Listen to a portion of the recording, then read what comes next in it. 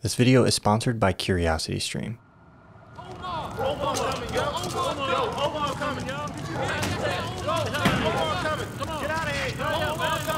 The first 3 episodes of The Wire go into painstaking detail unraveling the steps and process leading up to the Baltimore Police Department making a drug bust. But when they finally make the bust, they find someone beat them to it. Where that, man? This is how we're introduced to Omar Little, the most iconic character on one of the greatest shows of all time. Omar is a step ahead. He's the classic Western stick-up man recast in urban Baltimore. I ain't tossing nothing.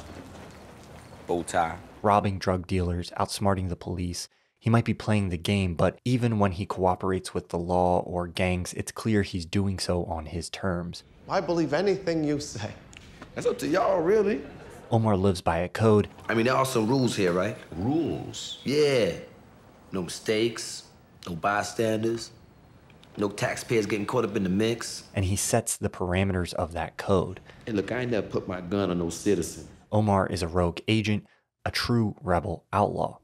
For such an iconic, memorable character, he received a relatively small amount of screen time relative to some of the other major characters. That Omar left such an outsized impact was a testament to several things. The character was a bit of flair for the theatrical and mythical in a show that was overall pretty dedicated to understatedness. Omar created his own mythos on the streets. Mars is the god of war, right? Planet 2. Well, I know it's a planet, but the clue is Greek god of war. Aries. Aries fits. Thanks. It's all good. See, back in middle school and all, I used to love them myths. Stuff was deep. Truly. But that mythos extended into the show itself. Y'all need to open this door, man, for a huff and puff.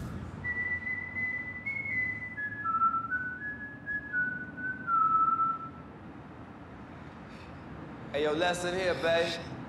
You come at the king, you best not miss. But more importantly was Omar's position within the broader themes of the show. In my past series of videos on The Wire, I talked about how The Wire's attention to detail, realism, and accuracy make it great, how the unique setting each season brings to the story illustrates Baltimore as a character, and how small moments with characters are used to reveal the show's broader themes, and how all of these things work together to illustrate the systems and institutions in Baltimore and the difficulty of reforming them. But while those themes are fascinating to discuss, and that thesis is responsible for a lot of the show's depth and lasting impact, those things are only slowly revealed over time as you watch the show. To be a more successful TV show, The Wire had to grab audiences' attention and make you care about its characters long before it had time to really unravel the details of its more complex themes. Nah, darling, I'm cool. The Wire is one of the first shows I remember watching that made me sympathetic for 2 characters that were in direct conflict with each other. Jimmy McNulty is perhaps the closest thing the show has to an obvious protagonist, and as a viewer, I was drawn to root for him in his goal of doing better police work. D'Angelo Barksdale, on the other hand, is a drug dealer. He's one of the people McNulty is out to lock up. But somehow I found myself also wanting to root for D'Angelo. How can you want 2 characters to achieve their goals when those goals have competing outcomes? A show developing sympathy for characters that are in opposition is more common in TV now, but at the time The Wire hit screens, it was a much more novel idea for television. There are several ways you can make characters that are at odds sympathetic, but I think there's a very specific reason why we're drawn to root for so many of the characters in The Wire. We usually root for rebels in stories. Narratively, we love an underdog. There are few stories made about the existing forces of power simply defending and maintaining their power. It's not a compelling narrative for viewers. We want to see the little guy take down the big bad guys around him. The Wire is full of rebels, characters that in their own way are pushing back against an established system and set of institutions that are much stronger and more powerful than they are. In Season 1, McNulty is a rebel within the police force. He often disregards the bureaucratic authority above him, fighting to accomplish what he calls good police work. Wallace is also a rebel, fighting against the systemic influences that are pushing him deeper into gang activity. I just don't want to play. I just don't want to play no more. All right. So is D'Angelo, although he's deeper into that system. Yeah, but the game ain't got to be played like that, yo. And Bubbles, though he relies on the illegal drug trade to maintain his drug use, works as an informant against that very drug trade. In Season 1, the characters our sympathies lie with, and the characters we want to root for, are the ones that are pushing back against their own institutions. Many of these characters aren't admirable people, and none of them are perfect. Jimmy is an openly pretty terrible person. D'Angelo is even a murderer. But I think we're willing to overlook those things and sympathize with them because these characters recognize that something is wrong with the world around them and they want to see change. You gotta let me live like I need to live. You tell Avon, Stringer, and Donette, all of them, to leave me be. Instead of just blindly following the path that's set out for them by the system, the characters that we dislike in the show tend to be the ones that align themselves with the system, that don't see a problem and don't do anything to seek change. There are many characters that viewers' sympathies shift for over the course of the show's 5 seasons. In the first season, I didn't really find myself sympathizing with Stringer Bell, but I was somewhat by season 3. What changed? Well, from season 1 to 3, Stringer moves from being someone who perpetuates the institution he's in, the drug trade, to someone who wants to reform how that institution is run. Officer Prez is one of the most despisable characters in season 1, but by season 4, he's someone I'm rooting for and want to succeed. But Prez isn't the same character in season 1 and 4. Over time, he changes from someone who simply perpetuates and benefits from the system he's in, to one who sees the problems with the system he's in and actively works to improve it.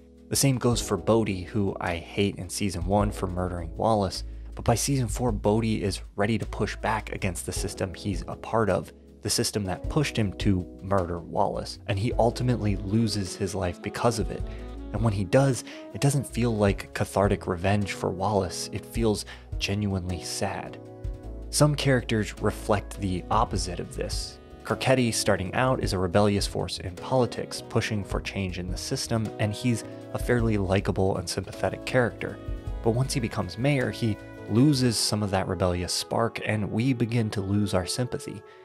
These rebellious characters are the lifeblood of The Wire. Bunny Colvin fights against the very laws he's upholding, and then against the way education is done. Lester Freeman, in his own way, pushes back against the aggressive, violent, manipulative tendencies of the police force with his quiet and calculating approach to police work.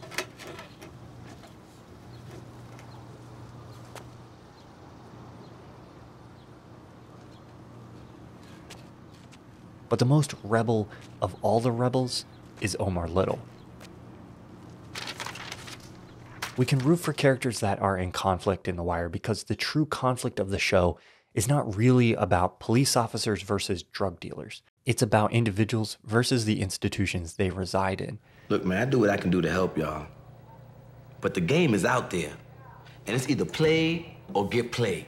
Instead of casting one side as the established power and the other side as the rebels, The Wire casts institutions themselves as the established powers, and the rebels as anyone who is willing to push back against the corrupt elements of their institution. The Wire doesn't paint individuals as the enemy, but institutional forces that incentivize the bad behavior individuals choose to participate in. This perspective doesn't eliminate the personal responsibility and agency of individuals, but it does shift the way we view those things. If the system is the true villain of the show, Omar holds a unique position relative to that villain. Every other rebel in the show is a part of some aspect of the interlocking series of systems and institutions in Baltimore. The drug dealers and dock workers align with organized crime, the police officers with the corrupt police department, Carcetti ultimately with a corrupt city government, but Omar is the one character that is clearly his own man. He doesn't play by the rules handed to him by a system, but strictly by his own moral code. He even flaunts the rules of the game, holding himself to an even higher moral standard. He repeatedly allows people to live when they fully expect to be killed. Yeah, I want to report a shooting over here at the new motel on North Avenue. Even though killing them would be seen as collateral damage within the game. Omar stays away from deadly violence unless he sees it as justified retribution. When one of his crew is accidentally killed in a firefight and Bunk confronts him about it, he tries to appeal to the death as just the cost of doing business within the game. Shoot, past that, y'all gonna have to call this one of them cost of doing business things y'all police be talking about all the time. You feel me? No taxpayers. Shoot, the way y'all look on things, Ain't no victim to even speak on. using the unfeeling attitude with which the drug and police institutions treat the death. But Bunk challenges that position. We had us a community. Nobody, no victim who didn't matter. And Omar, even though it goes against the advice of his trusted confidant, He working you with guilt, boy. honors his conscience over the rules of the game. I still feel like I owe something, Butch. While his day-to-day might come from playing the game, most of his actions that we see in the show are motivated by the pursuit of justice when people he loved or cared about are killed or put in danger. See, all I know is whoever did him that way, they gets got. When he eventually realizes that his playing the game puts people around him in danger, he exits the game, only drawn back in because of a wrong committed against someone else that he loved. Omar has a terrifying mythos on the streets. Businessman such as myself does not believe in bad blood with a man such as yourself. He's a character whose name carries weight. So you gonna rob me now? I need to remind you who I am. And his character represents an important thematic element at the core of the show. But the final ingredient that made the character so lasting was the actor behind the role. The brilliance of Michael K. Williams' performance was to play a character that fully embodied the myth. Cause Omar can come back tomorrow. And the next day. And the next day. And I will put a bullet in all y'all behind what happened right now. You heard? Making it believable that people ran at the mere mention of his name, all while bringing a genuine humanity to that role.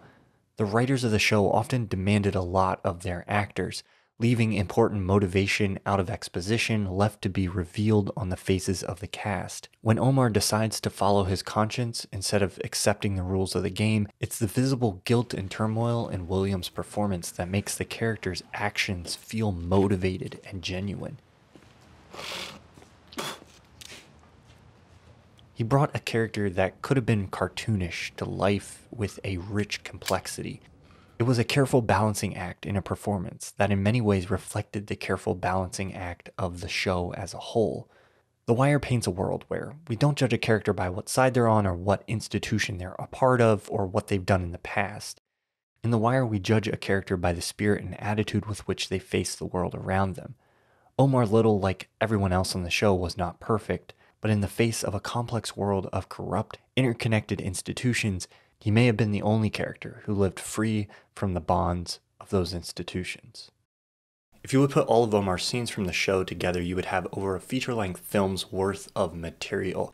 I looked through all of that in preparation for this video, and there was a lot of cool stuff in there that I just didn't have time to include in this video. So I've made a companion video that examines what Omar's code is specifically and how that evolves over the course of the show, and you can watch that video on Nebula. Nebula is a streaming platform created by myself and a bunch of other great creators so that we have a place to post our videos that's owned by us. You can watch all my content on there ad-free and before it's on YouTube, alongside the content of a ton of other great creators like Patrick Willems, Jacob Geller, Like Stories of Old, and a lot of others. And the best way to get Nebula is to get CuriosityStream. When you use my link in the description below, you can get an entire year of both CuriosityStream and Nebula for less than $15. That's 26% off the normal price. CuriosityStream is one of the best places online to watch documentaries. They recently added one of my favorite documentaries of all time, Art and Craft. It's about a notorious art forger. It's a really interesting look into that world, but it's also just a fascinating character study of a very unique person. It does look like $1 million, because actually that's worth about $1 million. Maybe not quite. Watch it right now alongside the thousands of other great titles on CuriosityStream and my Omar's Code video alongside all the other great content on Nebula. When you subscribe using the link below, not only do you get access to a bunch of great content, but you directly support my content and a bunch of other creators like myself. Sign up today using the link on the screen. The Wire is my favorite TV show of all time, and if you haven't seen my other videos on The Wire, I definitely recommend you give those a watch. Thanks so much for watching, and special thank you to my patrons for their support.